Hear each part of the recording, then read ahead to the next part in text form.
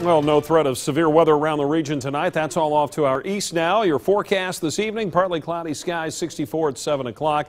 We'll be around 58 at 9 p.m. There's a slight chance we might see a couple of spotty showers around the area this evening, 52 at 11 o'clock, and still looking for those partly cloudy skies later tonight and into tomorrow morning, 45 at 8 o'clock, but then we'll tend to cloud up through the day tomorrow, a little bit cooler, only expecting highs tomorrow into the 50s, and also a chance for a couple of showers around the area again.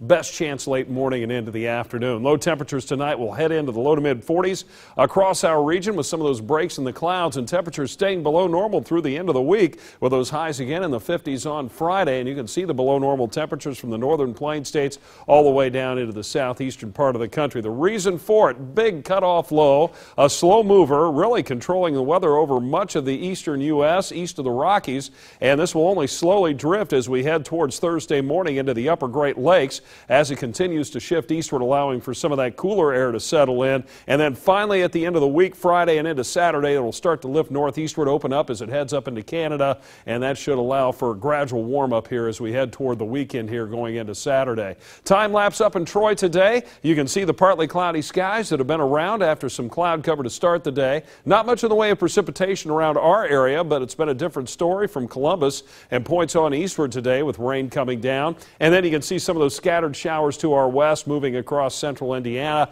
They'll tend to weaken, though, as the sun sets tonight, so that's why we are just looking at that slight chance of a couple of showers bubbling up or some of those showers working in from the west over the next few hours. 70 degrees our high today, 54 the low temperature this morning with a trace of rain since midnight at Dayton International Airport. 68 currently, a south-southwest wind at 9 miles an hour, relative humidity 55%. Looking at temperatures across the entire Miami Valley, mid and upper 60s, although a little cooler out towards Richmond at 63 degrees. And then the farther west we go, you can see the cooler temperatures out towards Lafayette at only 51 and 53 at Indianapolis. So we'll start to pull in some of that cooler weather here over the next 24 hours. Future track forecast, again, a spotty shower possible mainly early tonight. Otherwise, we'll be looking at a dry weather pattern as we head on into tomorrow. We'll get back to those partly cloudy skies, 6 o'clock dry weather.